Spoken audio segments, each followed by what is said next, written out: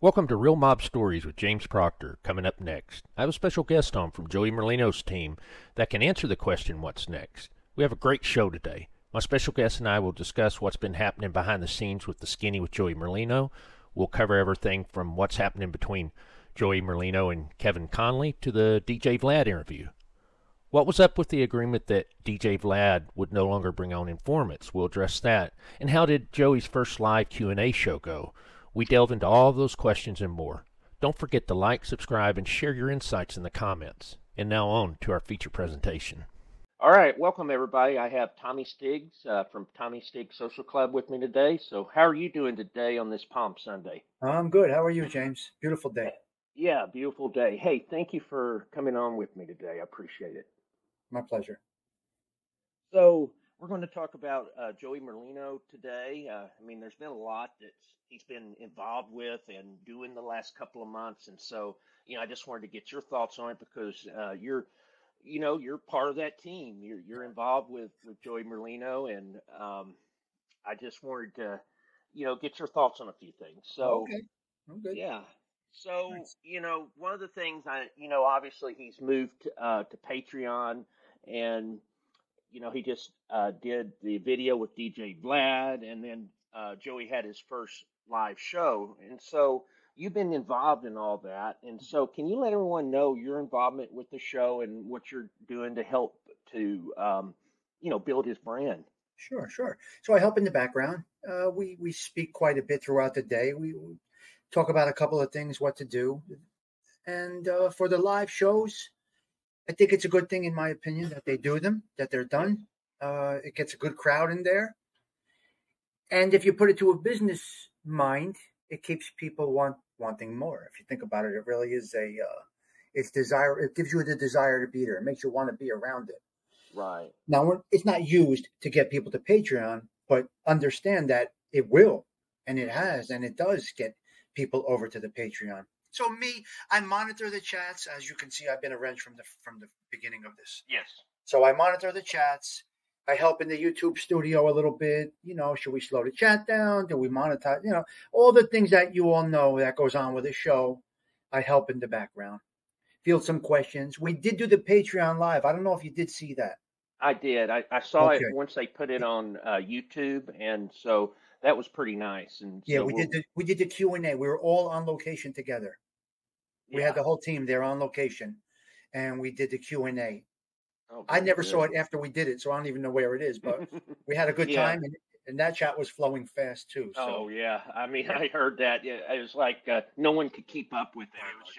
It was just amazing to to see the numbers on there. It was just the first one. But how did you actually? I don't know if you can talk about it, but how did you first meet Joey? Well, Joey, I was introduced to by a dear personal friend to both of us a couple of years ago. And he was talking about doing the YouTube thing, going back and forth about it. He didn't know what direction he was going in. Right. And then, fast forward, a year goes by. Well, he was thinking about this idea before last football season. Okay. And I think it was going to be a rush to execute, to get it done. He was not going to be ready. Right. And then fast forward, him and Snuff are friends forever. They know each other since since Snuff is born. Joey knows him. So wow, didn't know that. Yeah. So he knows him since he's born. So they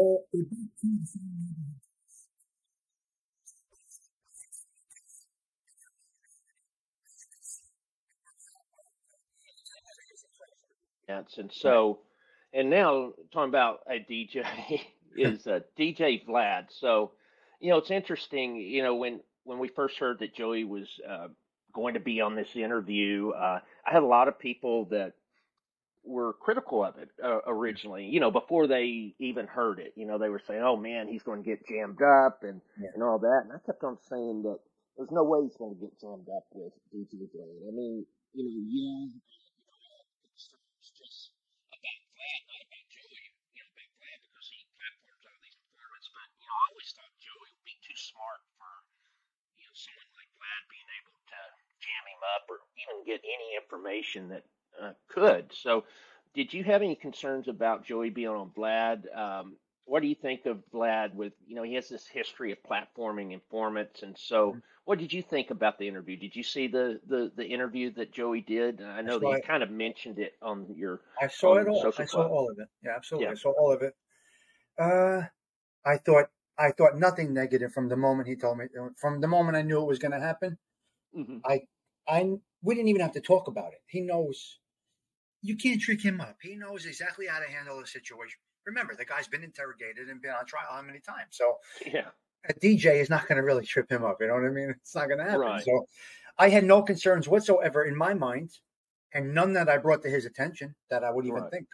The way that it went is exactly how I thought it would go, to the Yeah. T. Yeah, I To the thought T. so too.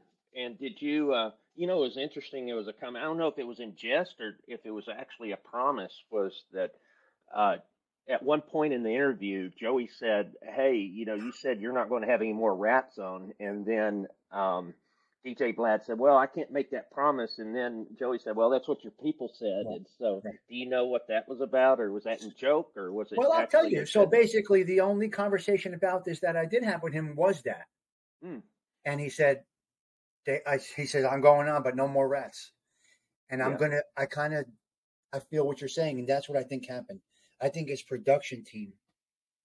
Yeah, they just weren't him on. They weren't Joey Exactly. on, and they're going to say That's whatever. yeah, And yeah. I don't think Vlad said that, mm, which is kind of funny. They pulled a fast one. Now that's Vlad's team that did that. but I think Joey did a great thing by actually bringing it up on the Yes. interview, and I'm glad that Vlad kept it in the interview too. So I mean, Well, that was good.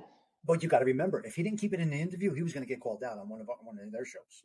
Yeah, exactly. Yeah, you Because guys wouldn't have everybody knows he doesn't have a filter. exactly. So if Vlad left that, Exactly. that's one of the most important parts. If Vlad left that one sentence is the most important part of that whole hour long, however long it was, sit down or interview, whatever you want to call it. Yep. That was the most important comment of the whole show. Amen. I agree too. I mean, that's exactly what I thought. And, I made a little short about it, but, Yeah. I thought, wow, Vlad's going to, he's either going to not platform these rats or he's going to get called out on it. And, I thought that was great that Joey brought that up. And so we'll Well, see. It's on Vlad's court now to see what he does. I think you want my opinion. I think he's still going to continue to do what he does. Oh, I know it because he's just, for him, I don't think he has any care about informants. He's Yeah. never been affected by it. But I know a lot of people in the hip hop community, they won't go on with Yeah. Vlad because of it. So But you could see a little bit as the interview, I guess you could call it, did go on. He was getting critical of the rats. he was, yeah, he admitted, he said, how what I thought was Vlad. Vlad, yeah, exactly. I thought the best part of that's when he said, I've had probably 100 informants on, and they've all had an excuse for why that they did what they did, and so he admitted it. So I thought Exactly. that was good. So that means he's got to be careful with that also as a businessman, Hmm. because if he talks really bad smack about them, now he messes up his game with them. Yeah, I mean, Think you've about got it. you've got a good point on it, and so he knows when he brings on quote unquote guys that mob guys, Yeah. allegedly, then they're going to get he's going to get a lot of views, Yeah. so that's why he does it. Yeah. So I think he just does what he does. I don't think he cares, and I do think I think that he probably had the conversation with the team and not him personally. Yeah, that's what I'm thinking too. And so we'll go on to Yeah. so now on Patreon, Joey's been on there for a couple of months now, and so he's starting to do his lives. I think that's a great move, by the way, to do the lives. That's a great way to connect with your subscribers, with your fans, for people that are interested in.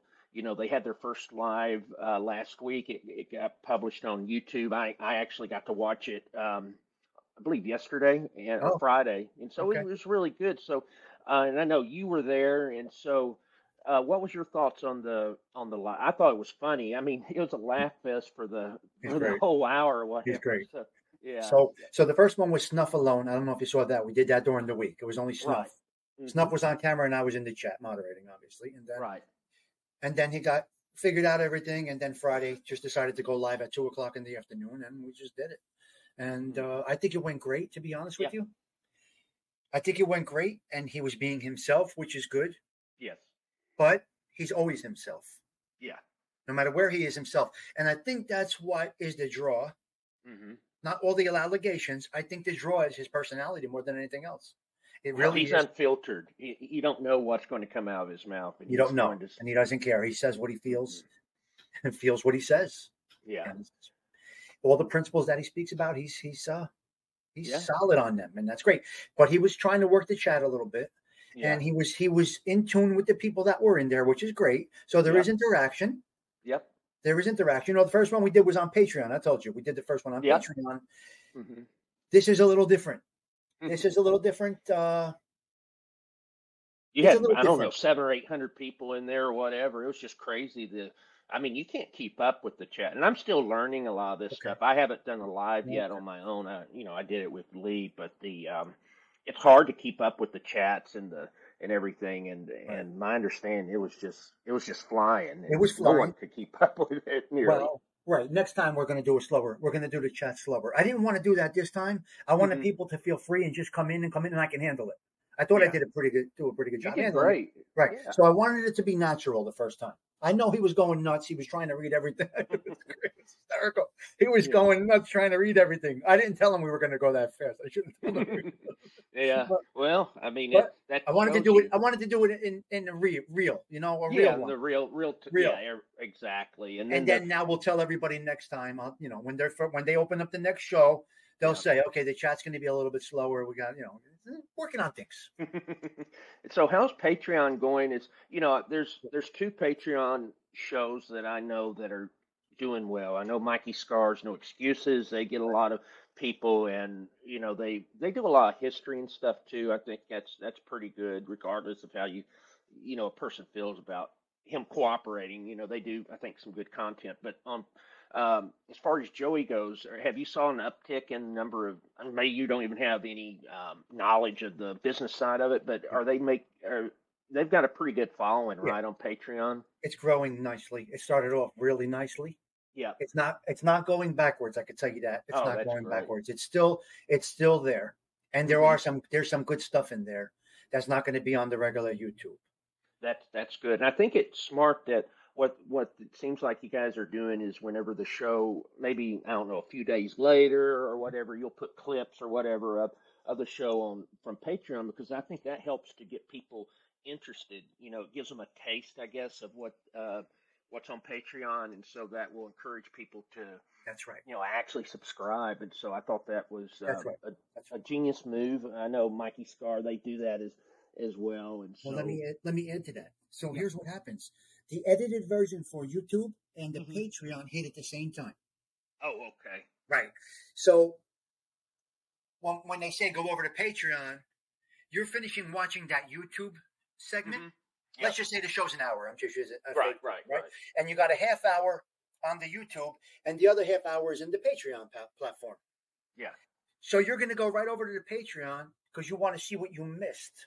And you can pick up at that half hour mark and catch that other half hour, which is very interesting, by the way. Yeah. There's wiretaps on there. There's actual court stuff on there. Wow. On the Patreon. You're going to hear people's voices. Last week we had true wiretaps on there. That's cool. From prisons to the outside world, talking smack and all of this stuff. So this is all admissible because, you get this when you have a discovery, if you're indicted in the case. Exactly. Yeah. So it's very interesting. The Patreon aspect is very interesting. It takes it to another level. Right. And it's just stuff you can't put on YouTube. And so how many shows, what's kind of the schedule for Joey's show? So for people that want to join Patreon and see that, how many shows are they doing a week, and kind of what's that? Right now it's one show a week. It's every Thursday, 1 p.m. Jersey time. So you have to figure that out wherever you live at. But Jersey time, it's 1 p.m. every Thursday. Okay. And 1 p.m. every Thursday, the YouTube clip hits, and it's a pretty good amount. You get a good amount on the regular YouTube. It's not. They're not skimping. Believe me, they're not skimping. They're really giving you something. It's like 20, 30 minutes. I mean, I think that's really good. And then, how often will you guys be doing the lives? What's kind of the plan on that? We're going to see. It's not determined yet. Yeah. It's not determined yet, so we'll see. No, At that's least fair. probably once a week. Hopefully, I would like to see Yeah. him do it once a week. You don't Well, want to do it too much. Obviously, you don't want to get the saturation. yeah, that's always the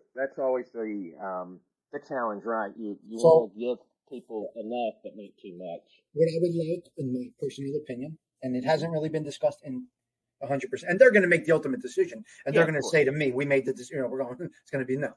It's up Right. to them. They have a schedule they have to go by.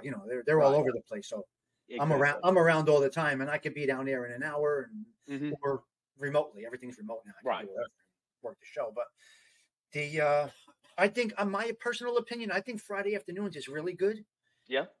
or Wednesday. So pre Mm-hmm. Patreon release or post Patreon release. We got to see. That makes a lot of sense. A lot of what Mikey Scar, what they do, which is interesting. They do a show. I don't know, on Friday maybe something. I don't know, but they do a recorded show. But then on the weekend they do a Q&A afterwards. And so I think one of the things, Tommy, is that if let's say he does a post live show, that might be good because you got the questions from the previous show, right? Right. And so, Yes, it's obviously up to them, but I'd rather it be post. yeah. We can do a pre with Snuff, like we did this week. Mm-hmm. I think Wednesday we did Snuff alone. Yes, that's right. And it was coming out Thursday, Mm-hmm. and then Friday, Snuff and Joey. Yeah. Worked out good. Oh, I thought it worked out Worked great, out well. So it worked out good. It was good. It worked out well. Yeah, So, thanks for that. I was just curious, but one of the things, just one point in the live I wanted to mention is that I'd heard the rumors last week, a couple of people saying that Kevin Connolly was no longer involved with the skinny of Joey Merlino. I didn't want to go with that until I knew if that was true or not. And we did hear from Joey on the live that they're no longer together. But it sounds like it was, they're still friends. It wasn't, maybe it's just more creative direction than anything. But what do you think about the change, and do you think that'll affect the podcast moving forward? I don't think it'll change anything whatsoever. They're still dear friends. They could probably talk every day. Yeah. So I don't think anything. I think it's a Hollywood, Philadelphia disconnect.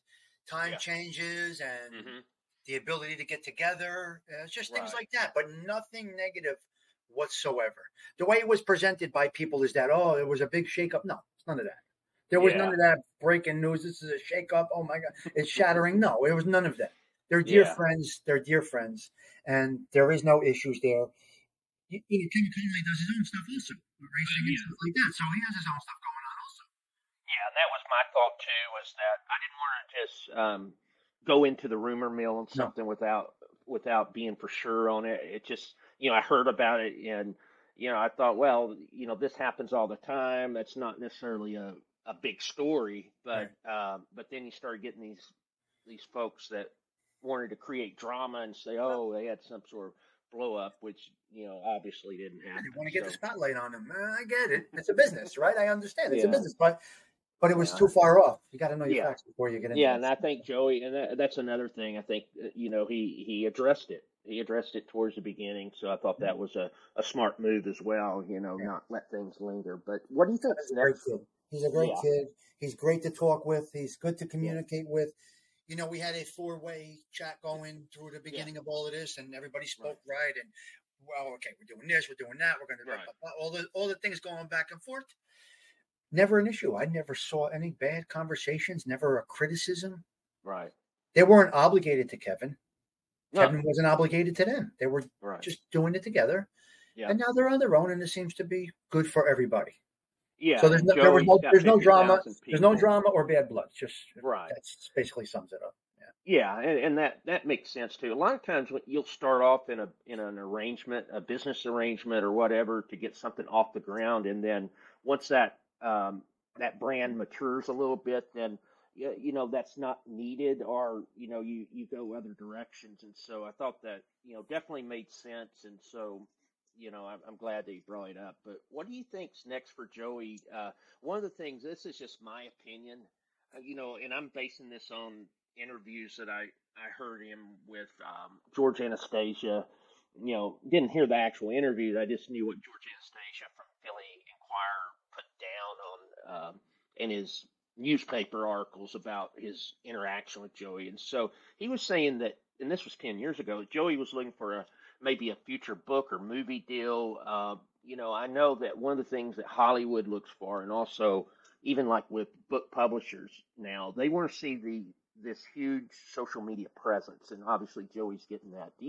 What do you think's his future? Do you think that he's looking for a story on his life to come out, or what are your thoughts? I don't think so. I really, honestly don't think so. And I could be wrong. We didn't really have the conversation, but I don't think so. Yeah. I don't think so. And I'll let me jump into another aspect of this, because what's the life story? Remember what he's not. Mm-hmm. Remember what he's not convicted of. Right. Remember what he's not admitted to. And that is being what they allege him to be, and that is a mafia boss.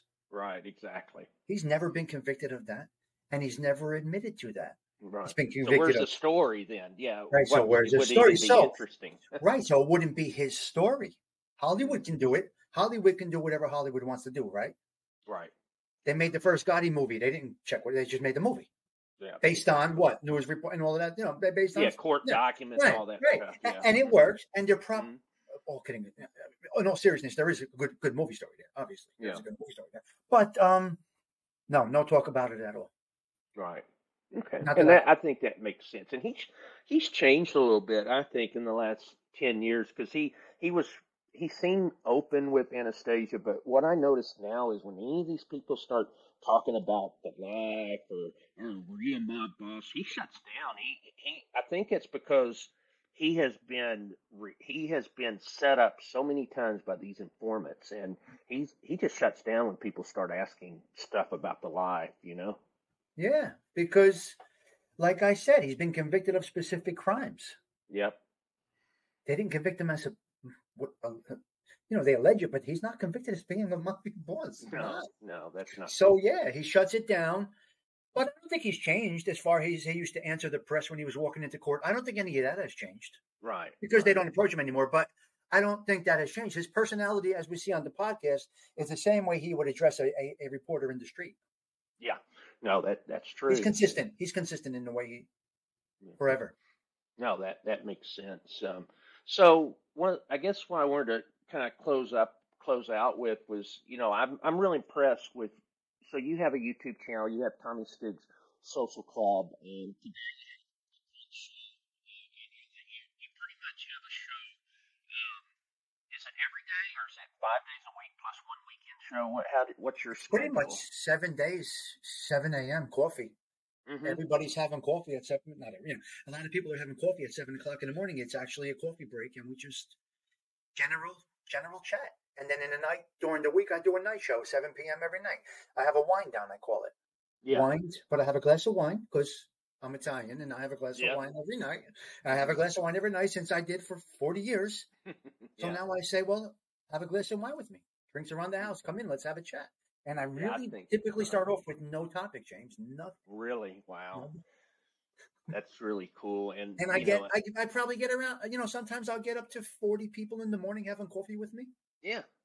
Sometimes I think 60, that's cool. Yeah, sometimes 60, 70 at night if I don't have somebody on. Now, I've had Snuff on a couple times. I've had Angelo Lutz on.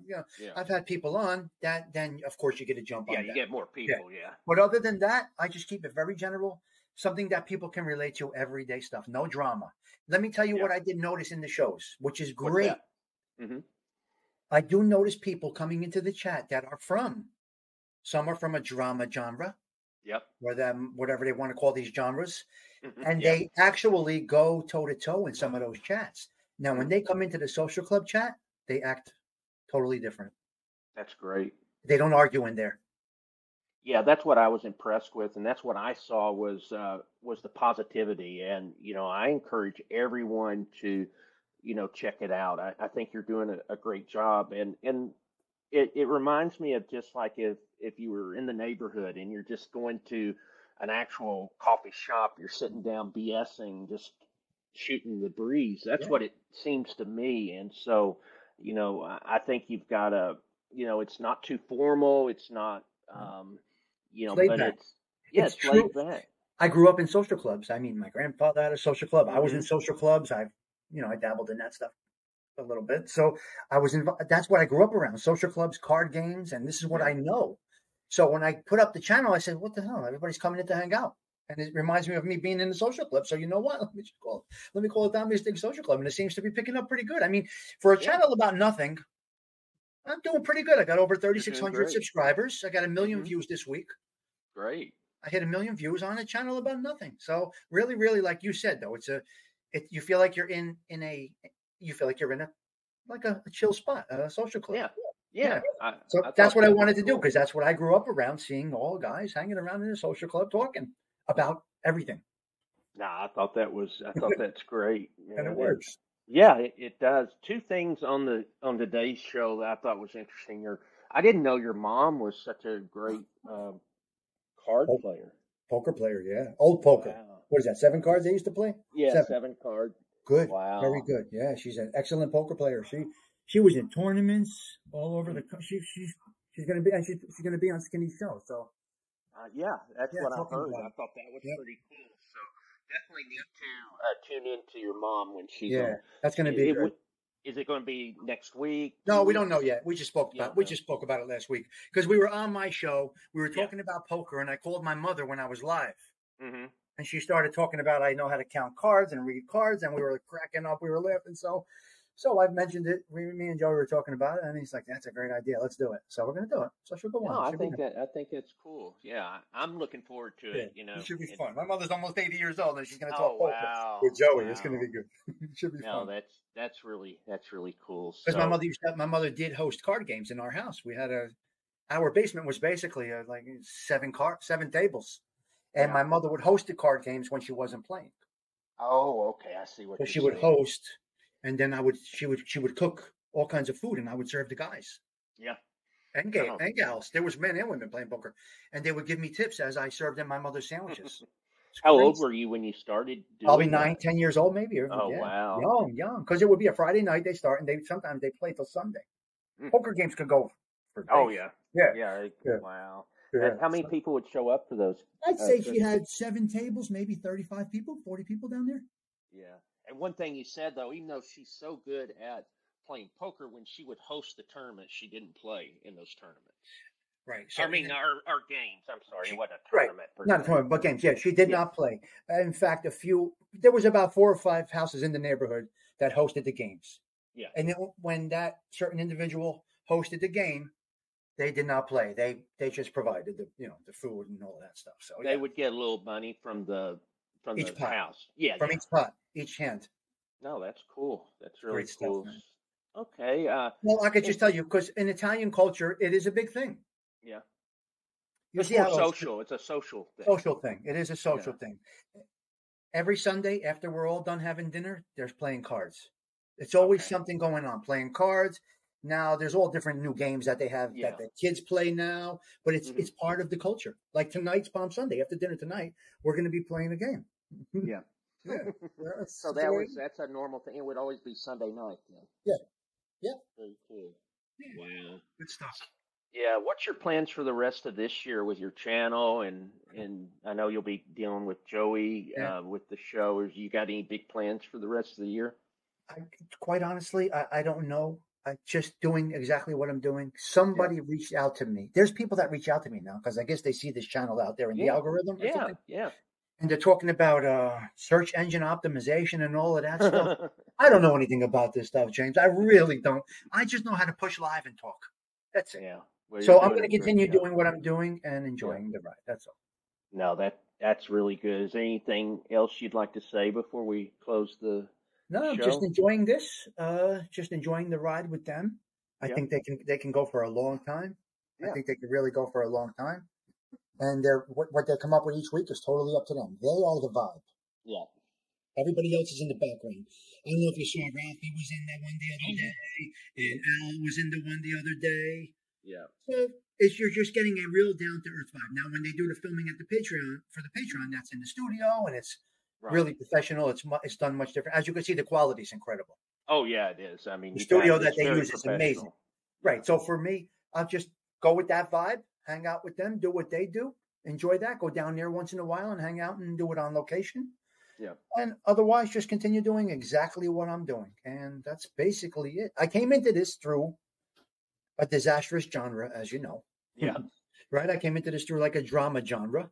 And I said, this isn't for me. That's not for me. I'm going to go and I think it might have been Angel. A couple of people said to me, Tom Lavecchia, they said, Stiggs, just push live. Try it. I said, well, then do what? I don't want to do it. Just give it a shot. I think you could do it. And then I did it. And now here we are 2 years later. And you're doing great on it. So they gave me the push on it. And these people that have seen me on shows before I launched the show. Right. Said you can do this on your own. So try it out and do it. So here we are. Thank you so much. And everyone, please go to the Tommy Stiggs Social Club. We'll put the link down for you. Subscribe to the channel. Come join him for coffee on every morning at 7 a.m. Eastern. So I appreciate you coming on. Pleasure. Thank you so much. And God bless you, Tommy. Okay. You too. God bless you. Right. You take care. Okay. Take care. Yep. All right. Thanks. Thanks everybody for watching the show with my special guest, Tommy Stiggs. Let me know what you thought about the discussion in the comments below. Please take care, stay safe, and God bless you always.